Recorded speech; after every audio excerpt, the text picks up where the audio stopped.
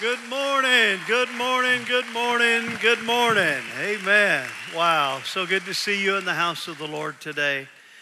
I really wasn't trying to knock her off the stage. I just trying to be, ready. Got a lot to talk to you about today. So if you will, let's just jump in. Daniel chapter 9. This really isn't not what I would call an easy word, and it's probably not what you expect when I call out the reference Daniel 9. When you hear things, you like, at least me, I have at least preconceived ideas that, well, let's just get into it. Daniel chapter 9, verse 7. O Lord, righteousness belongs to you. But to us, shame of face, as it is this day. To the men of Judah, to the inhabitants of Jerusalem and all Israel, those near and those far off, and all the countries in which you have driven them because of the unfaithfulness which they've committed against you. Verse 8, O Lord, to us belongs shame of face. To our kings, our princes, our fathers, because we have sinned against you.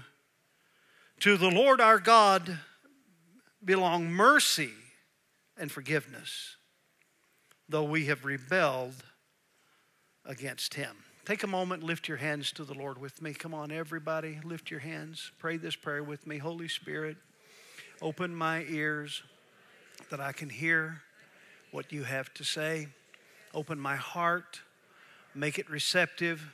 I give you permission to move deep in my life, to form my heart, to form my character. Jesus, have your way in me today. Amen. So this chapter starts by giving us the time frame of this event, when this took place.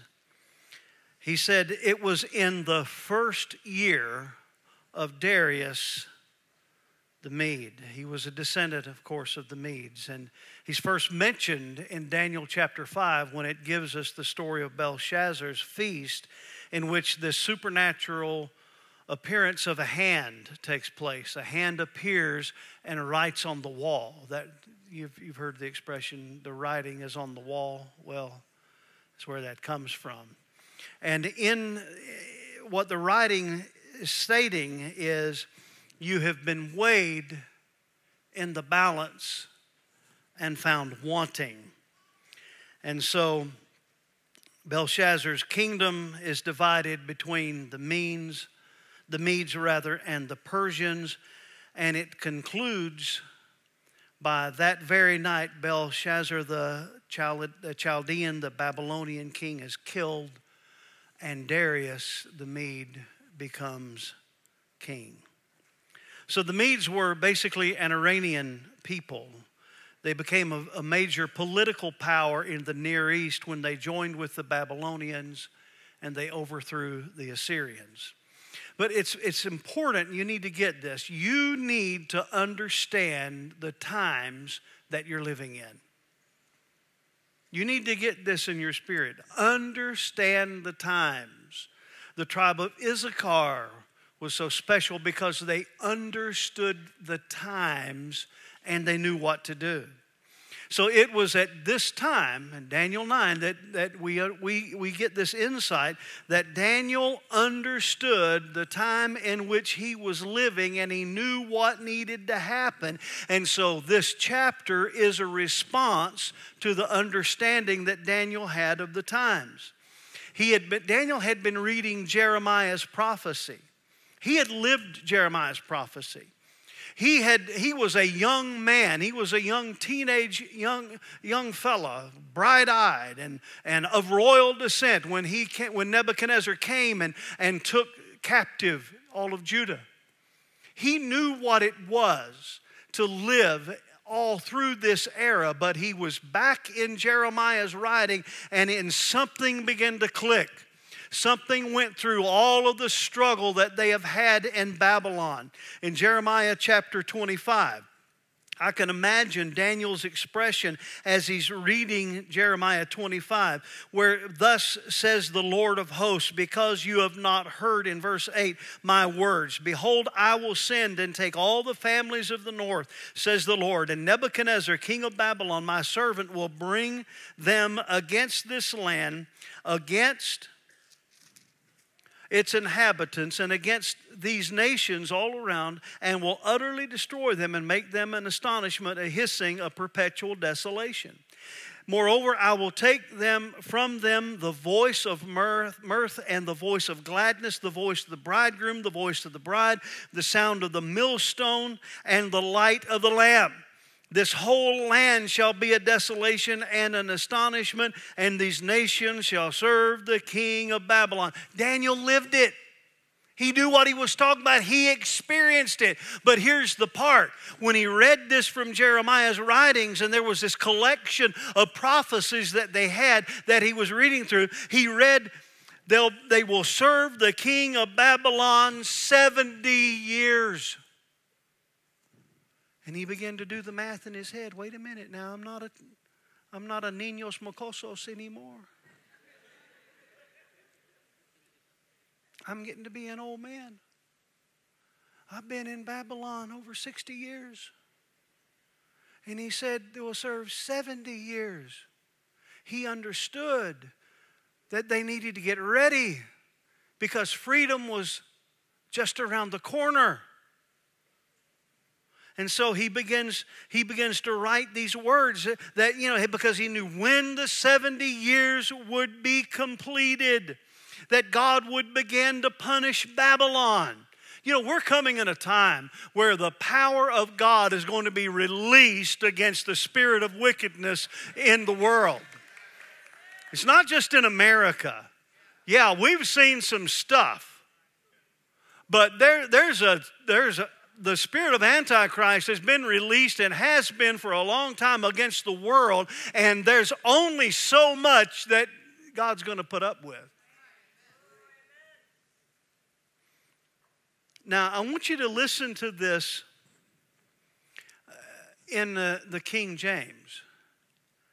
O Lord, righteousness, Daniel 9, 7-9, righteousness belongeth unto thee, but unto us confusion of faces. That's what grabbed me. That phrase, confusion of faces. As it is this day to the men of Judah, the inhabitants of Jerusalem, he goes on. And then in verse 8 he says, O Lord, to us belongeth confusion of faces, to our kings, princes, fathers, because we've sinned. O Lord, to you belong mercies and forgiveness, though we have rebelled against him. Confusion of faces. The New King James renders it shame of face. The ESV calls it open shame. To you belongs righteousness, but to us open shame. To you belongs righteousness, but to us shame of face. You ever heard that expression? You're probably too young to have heard this. Shamefaced. That circumstance left him shamefaced. I don't know. I've heard that as a kid growing up. But I'm a lot older than you. Most of you. Some of you.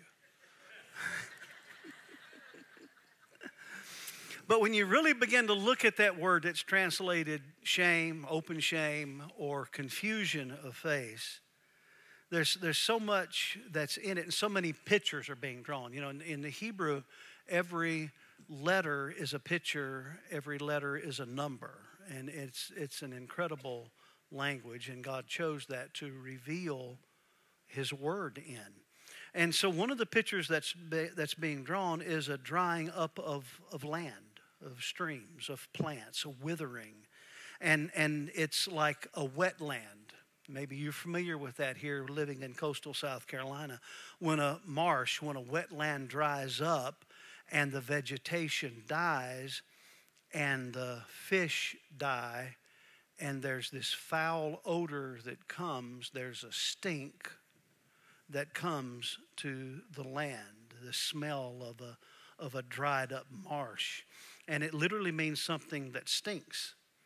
It is something that gives off a bad odor that is loathsome, a foul odor. And it brings to mind a story that I've heard my mom tell out of pure disgust.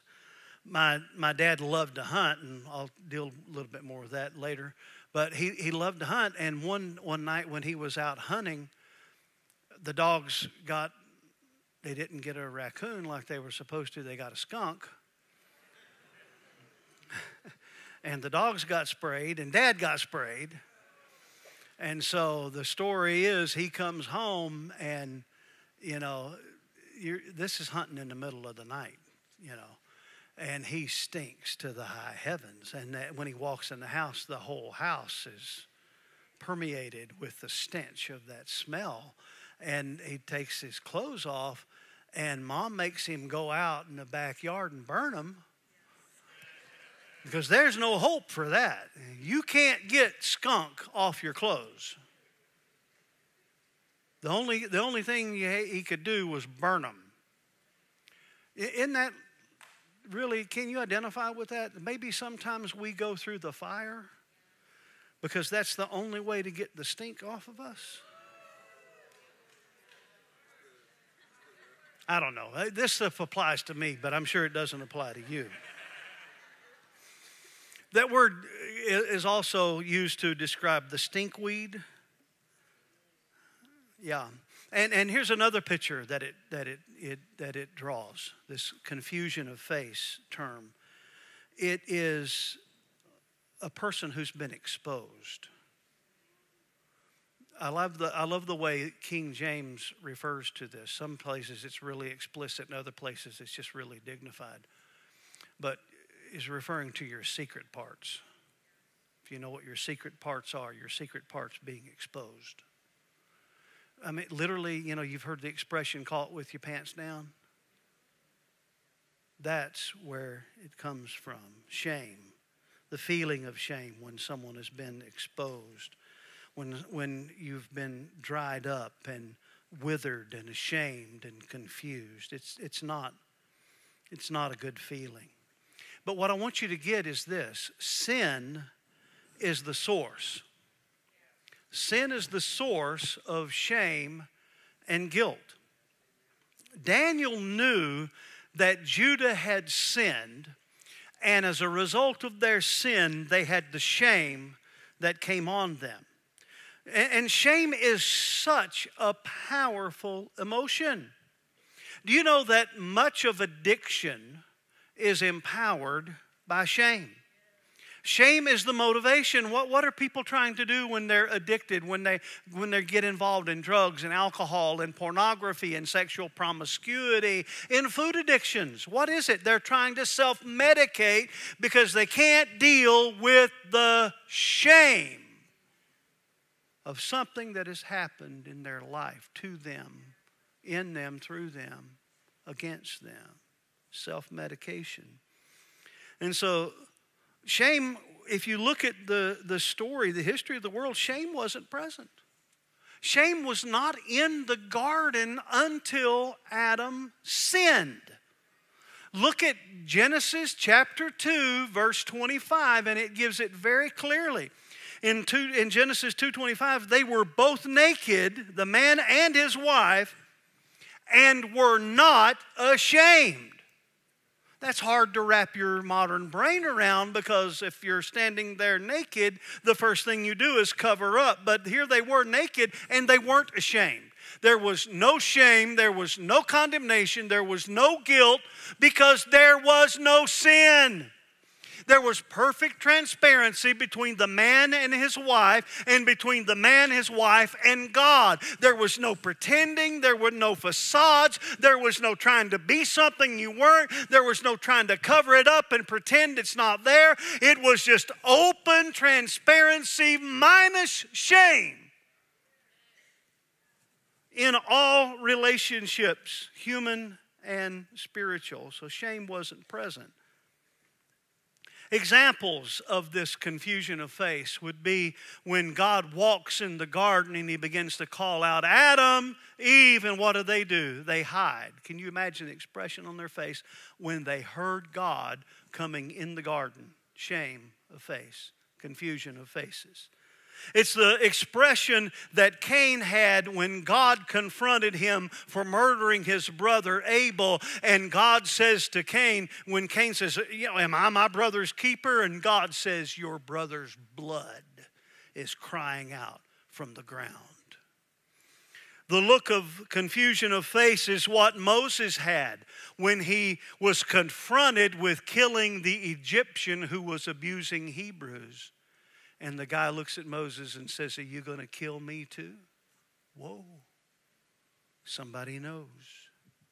It's the look that David had, King David, when the prophet Nathan confronted him, told him a story, and then looked him in the eye and said, thou art the man. It's the look that King Saul had when confronted by Samuel. And Samuel said, what is this lowing of the cattle and bleating of the sheep that I hear? Shame of face, confusion of face. It's the expression that Judas had when he realized his betrayal was causing Jesus to be crucified. Confusion of face. That's the expression on Peter's face when Peter heard the rooster crow. And he realized he had denied Jesus 3 times. Confusion of face. That's the expression that was on Ananias' face when he lied to the Holy Ghost and got called on it. That's the same expression that was on his wife Sapphira's face when she was confronted with conspiracy to lie to the Holy Ghost. And they both dropped dead. According to the National Institute of Health, the National Library of Medicine, the National Center for Biotechnical Information, both shame and guilt may be experienced as unwanted and averse emotional states. Shame may be particularly pernicious due to its close ties with an individual's sense of self. Shame is closely linked with various psychological difficulties, including depression, psychosis, post-traumatic stress, and eating disorders. Across the available research, there's evidence that shame is more robustly associated with psychological difficulties. Guilt, too, may be experienced as painful and may give rise to feelings of regret and remorse. While guilt may lead an individual to engage in reparative action to address perceived problematic behavior, responses to shame are typically less adaptive and include rumination. You can't get it off your mind. It's consuming your mind. Submission. Isn't that what the devil wants to use shame in your life to make you do? Submit to his demonic power. He shames you so you don't fight against him. And it also attempts to conceal oneself or one's perceived faults. You begin to hide. What did Adam and Eve do when confronted in the garden? They sewed fig leaves together because they were ashamed because they had disobeyed God. In the light of the available literature, it is hypothesized that shame will show a stronger relationship with self-harm than guilt. And here's the deal. Guilt is linked to what you do. Guilt is linked to behavior, while shame is linked to who you are. Self-awareness.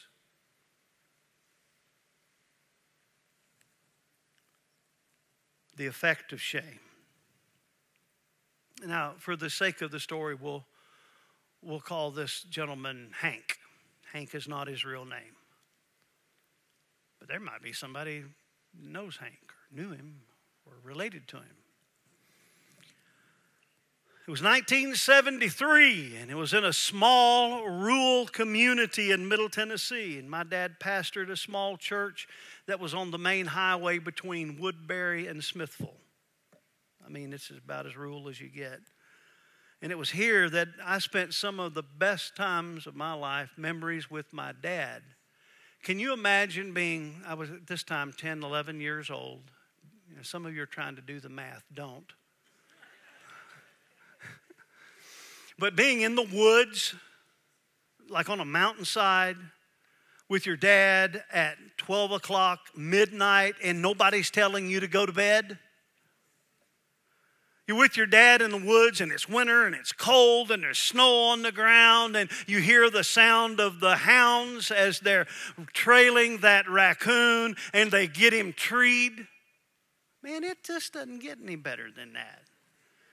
That is like the pinnacle of father and son bonding. But in this little rural church, Hank was a farmer. His family had farmed that area in Middle Tennessee for years. He was like a fourth generation farmer. And he was also an uneducated man. Hank couldn't read or write. He was a hard worker. He loved his family. He was faithful to attend church. He worked in the church. As a matter of fact, even though he was illiterate, he was the superintendent of Sunday school. He was a likable guy. But he was easily manipulated. And some of the wonderful people of that congregation, for some reason, didn't like the pastor. And so they stirred Hank up. They told him a lot of untruths. And at their behest, Hank becomes the representative, the spokesperson to have the pastor removed. And so Hank preferred charges against the pastor, accusing him of different acts of malfeasance. And it caused the state bishop to send down a regional overseer and have a formal meeting, and the churches gathered. And I remember sitting on the front row as all of this is being dealt with. Charge after charge is being read aloud and being dealt with. And at the end, when the pastor was completely exonerated and found no guilt in any area, it was a traumatic time. Can you imagine the trauma that entire congregation went through, let alone the pastor went through? But not only that, the trauma that Hank went through. Hank was humiliated. He realized that he lost. But not only did he lose, he lost face. And then the realization of the manipulation and the lies and all of this stuff, it really begins to bear down on him. And so on December the 26th, 1973, Hank goes into his barn with a shotgun and ends his life. Don't tell me shame doesn't have power. Shame will kill you. Listen to me, friend. God deals with shame. You got to let him. God wants to deal with your shame. Adam and Eve hid themselves when they sinned, but on the cross of Calvary, Jesus took your shame upon himself. As a matter of fact, the book of Hebrews says, in Hebrews chapter 12, therefore, since we are surrounded by so great a cloud of witnesses, let us lay aside every weight and the sin which so easily ensnares us, and run with endurance the race set before us, looking unto Jesus, the author of and the finisher of our faith. Look, who for the joy that was set before him endured the cross, despising the shame, and is set down at the right hand of the throne of God. So the first step to conquer your shame is get your eyes off of you and get your eyes on Jesus. Looking unto Jesus. Jesus. Our faith begins with Jesus. Our faith ends with Jesus. The author and the finisher. Get your eyes off of you. Get your eyes off of your sin. You are not your failure. You are not your addiction. You are not your mistake. You are not a punishment. You are not a disappointment. You're a treasure. You're a prized possession. You're the apple of His eye. You are fearfully and wonderfully made. You are not an accident. You are beautiful. You are created in the image of God. You are gifted. You are anointed. You are chosen. You are precious. You are beyond value. You are a priceless gift from God to your family, to your community, to this world. So get your eyes off of yourself and off of your failure and look to Jesus. No one before or since can be compared to Jesus. Jesus said in Revelation 1:8, I am the Alpha and Omega, the beginning and the end, says the Lord, who is and who was and who is to come, the Almighty. Verse 11, I am the Alpha and Omega, the first and the last. Do you understand what Jesus did on the cross of Calvary? He crossed out your shame. Jesus crossed out your shame at Calvary. The writer of Hebrews says, who for the joy that was set before him endured the cross, despising the shame, and is set down at the right hand of the throne of God. Now, when we hear someone talk about the cross, it's hard to hear that term today and feel the emotion that was felt in Jesus' day. If you could take yourself back to the time where Rome controlled Palestine, controlled Israel, then you would know that the cross, we see it as, and when I hear of the cross, I hear hope. You know, because I know what happened on that cross. But at that time, it wasn't a symbol of hope. It was the most detestable, despised form of public execution, the most humiliating form of execution. The person on the cross hung naked, completely exposed for all of the world to see. They were tortured beforehand. They endured such agony that many of them died in the process of scourging before they ever got to the cross. So the cross is the ultimate picture of scorn and complete shame. But Jesus endured the cross, despising its shame. The word despising in the Greek language means to treat or regard with contempt. To despise, to disdain, to think little or nothing of. It's a verb. It's active. And this is what Jesus did. This is what it really means. It's found in Isaiah 53. He's despised and rejected by men, a man of sorrows and acquainted with grief. And we hid, as it were, our faces from him. He was despised, and we did not esteem him. But surely he's borne our grief and carried our sorrows. Yet we esteemed him stricken, smitten by God, and afflicted. But he was wounded for our transgressions. He was bruised for our iniquities. The chastisement for our peace was upon him, and by his stripes we are healed. That's it. So make your confession today. No more shame. Look at the person next to you. Look them in the eye and say, no more shame. Jesus went to the cross to set you free from shame. Shame no longer has control over you. Shame cannot hinder you any longer. Shame will not be the motivating factor for your actions.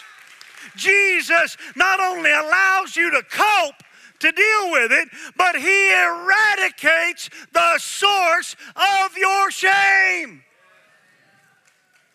That's why Paul could say in Romans 8, there is therefore now no condemnation to those who are in Christ Jesus, who walk not according to the flesh, but according to the Spirit. For the law of the Spirit of life in Christ Jesus has made me free from the law of sin and death. Shame, condemnation, guilt came to us because of the law of sin and death. But on the cross of Calvary, the Spirit of life in Christ Jesus that resurrected Him on the third day, that Spirit fills my mortal body and gives me the reason to put my past behind. My past is buried in the depths of the sea, never to be remembered again. My past is separated from me as far as the east is from the west, so far as He removed my transgression from me. You see, this message today is a message of hope for some of you who feel like you've just blown it too many times. You've given into that addiction so often you've become the addiction. You've given into that spirit of perversion so long it's become your identity. But I break that in the name of Jesus. Sin has no power over you any longer. Iniquity has no power over you any longer. He whom the Son has set free is free indeed. I declare, you are a new creation in Christ Jesus, that the old is gone and the new has come. This is a new day. This is a new dawning. This is a new time. This is a new hope. God has given you an opportunity to pick yourself up because Jesus lifted you from the miry clay and He established your feet upon the rock. So you don't leave here and worry about, am I going to do it again? Am I going to fall again? No, in Jesus' name. No, no, no. You will walk in victory.